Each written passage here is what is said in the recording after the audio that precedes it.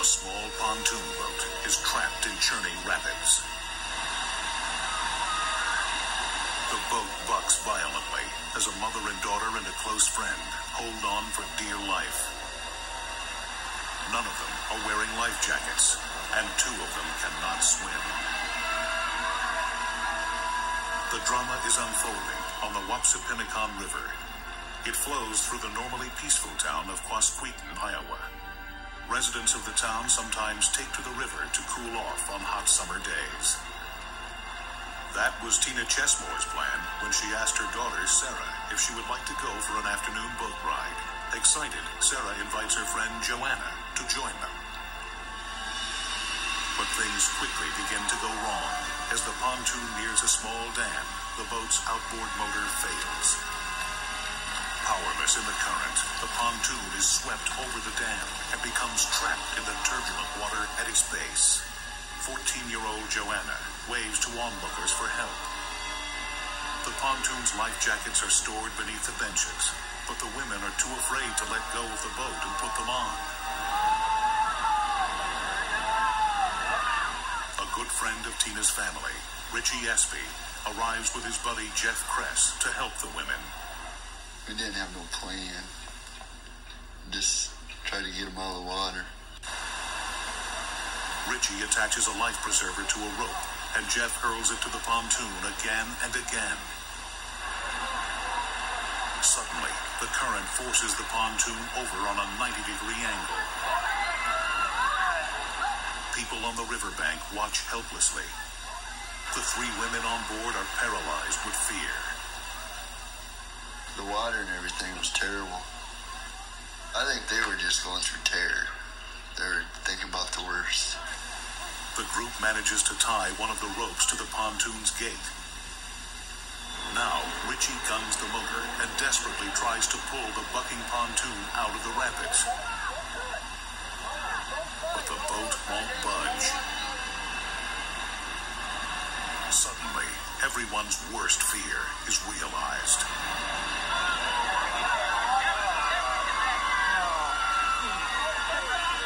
The pontoon flips over, sending the three women into the raging water.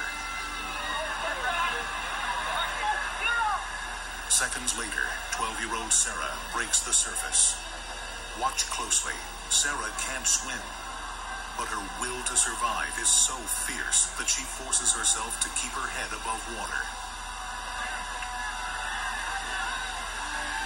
With Sarah safely lifted into their boat, Richie and Jeff move closer to rescue Joanna and Tina. We were just trying to reach out and just try to grab them. We didn't have a long enough rope in the boat to bring them back to the safety raft. Then, just as Tina and Joanna are about to succumb to exhaustion, the pontoon rises up out of the water and seems to hand-deliver Joanna and Tina to their rescuers. Richie and Jeff pull the two women to safety.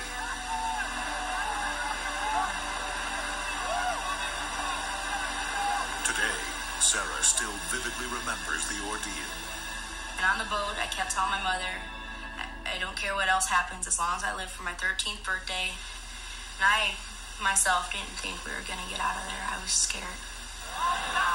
While Sarah was able to get away from the capsized boat, Tina and Joanna were trapped under the pontoon after it flipped. Well, I didn't realize where I was at. I thought it was in hell. I think I died because it's dark and it's noisy. The women managed to swim out from beneath the pontoon, just as Richie and Jeff are able to get their own boat nearer to them. Yeah, and so they finally get a couple ropes out to us. We grab the ropes and we swim for dear life. Richard Espy grabs me and flips me over and actually flips me over. My feet go flying in the air. How could a peaceful afternoon on the river turn into such a terrifying experience? Unknown to Tina, Sarah, and Joanna, unusually heavy rainfall had increased the volume of the river. As a result, the water at the base of the dam had been transformed into what experts call a hydraulic. In a hydraulic, water flowing over the dam plunges to the bottom of the river. This in turn pushes the river water upward, creating a bulge at the surface. As water flows off the top of the bulge, it creates an upstream flow, which traps the pontoon.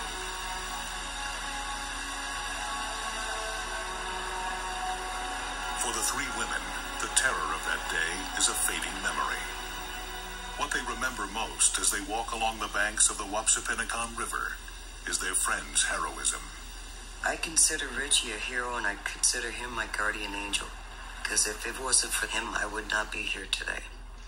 I don't think any of us would have been here today. I just felt really, really good about myself because I did something good for people.